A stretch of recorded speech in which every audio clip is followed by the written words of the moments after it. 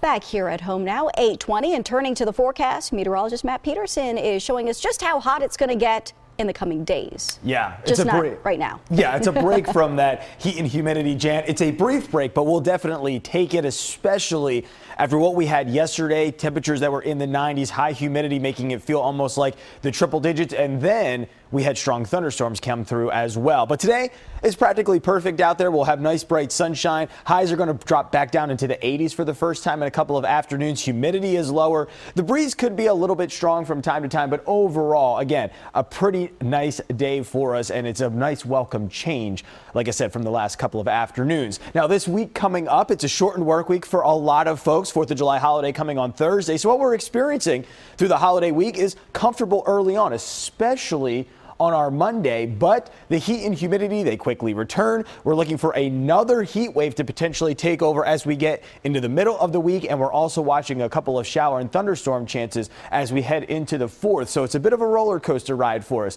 for this, as I said, shortened work week for lots of folks. Storm Scan 3 quiet currently. The cold front that was the main catalyst for all the shower and thunderstorm that we had yesterday, well off the coast at this point. Maybe a few high clouds out there for us. You see some around Williamsport and even here around the Delaware Valley too. But with shower and thunderstorm activity in upstate New York, again, a weak boundary could start to work its way through later this afternoon, and that could give us maybe a stray shower here or there. Future weather, not too much happening currently, but as we jump ahead into the early afternoon hours, you see by 1 o'clock, there are those isolated light showers starting to develop in the Lehigh Valley.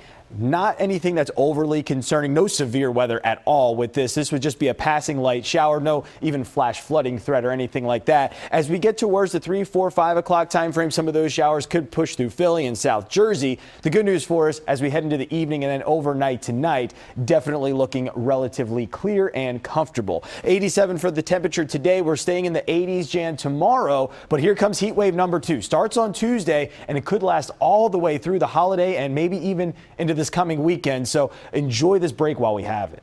Indeed. Thank you so much.